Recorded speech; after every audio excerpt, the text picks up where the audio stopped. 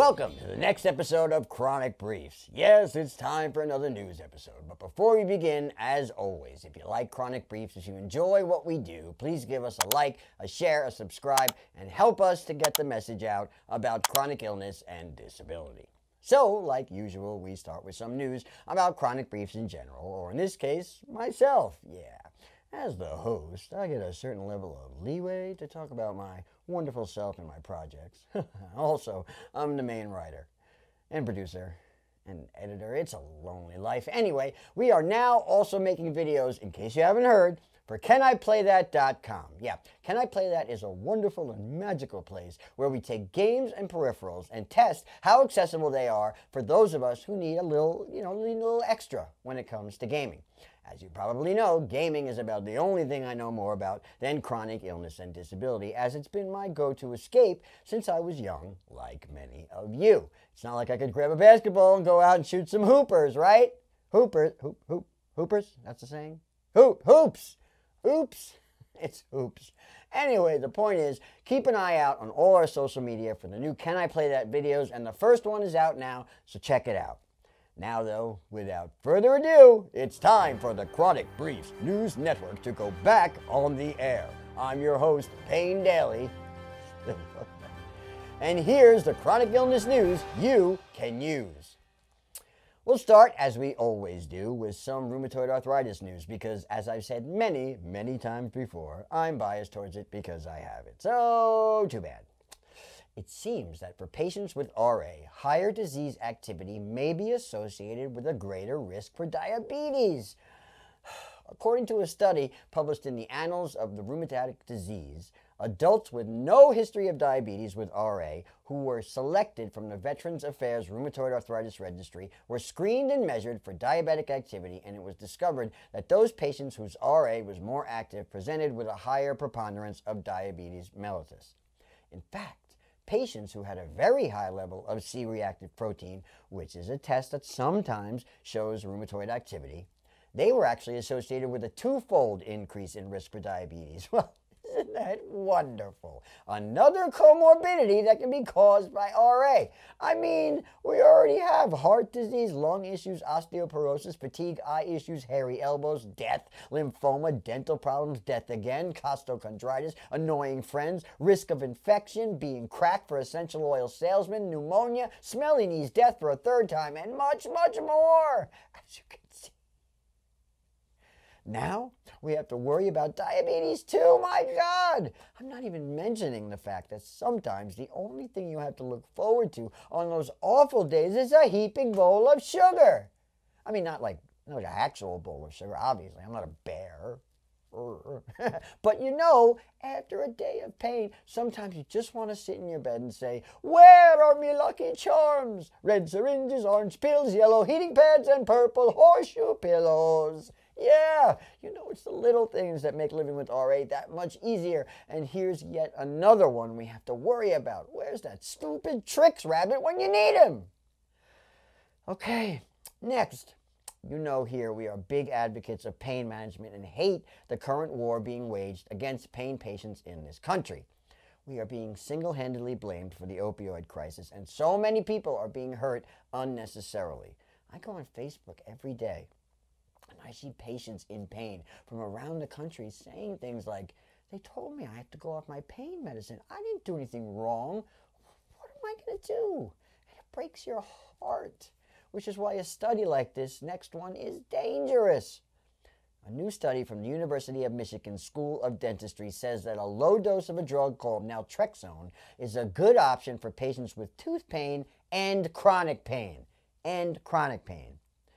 The study was led by Elizabeth Hatfield, a clinical lecturer from the Department of Oral and Maxillofacial Surgery and Hospital Dentistry, who said, "We found a reduction in pain intensity and improvement in quality of life, and a reduction in opioid use," which is what they really want, "for patients with chronic pain."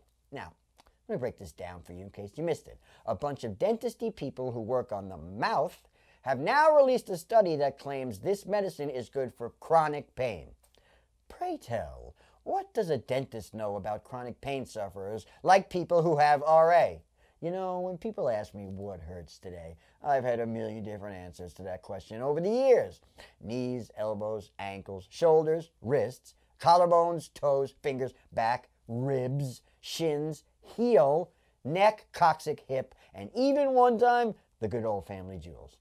Yeah, that was an alarming day. But you know what I've never given as an answer to the question of what's hurting today? You guessed it, my tooth. So what the hell does a dentist know about treating the chronic pain of arthritis? What? What?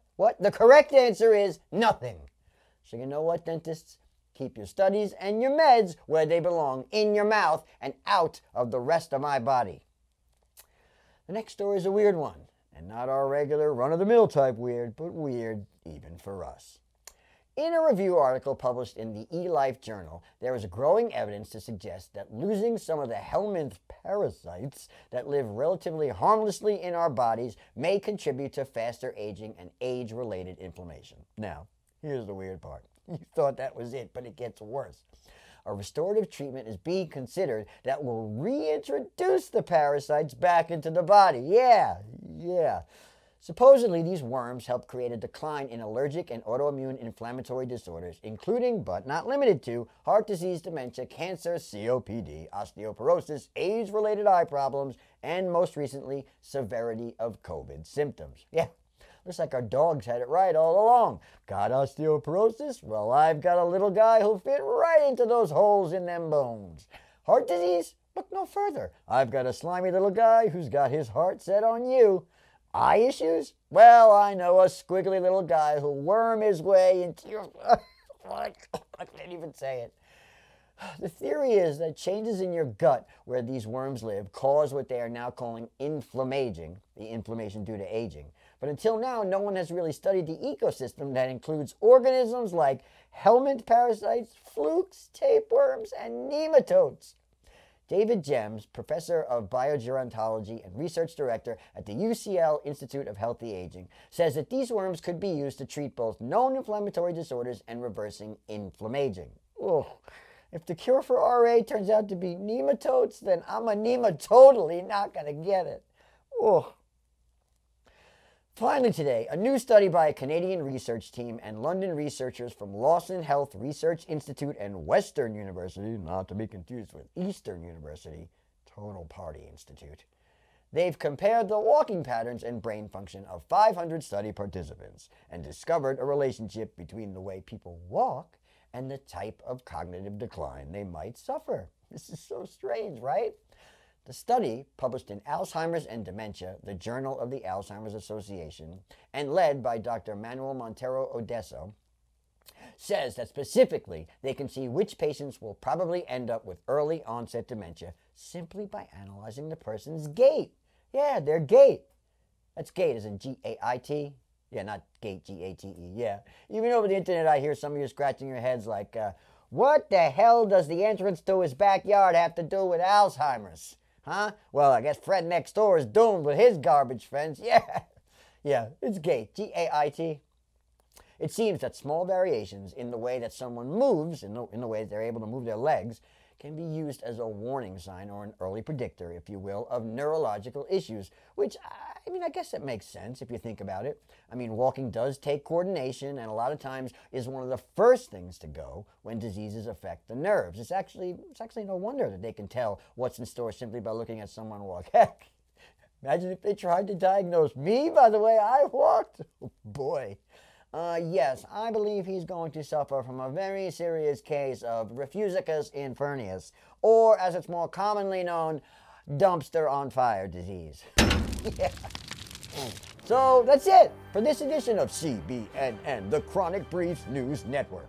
I'm your host, Payne Daly, and as always, we bring you the chronic illness news that you need when no one else will. Remember, folks, if you laughed, if you learned, if you got worms, please give us a like, a subscribe, a share, and help us get our message out. In the meantime, be kind, rewind, keep on keeping on, and we'll talk soon. Oh, the worms. I can feel them wriggling and jiggling inside me. Ugh.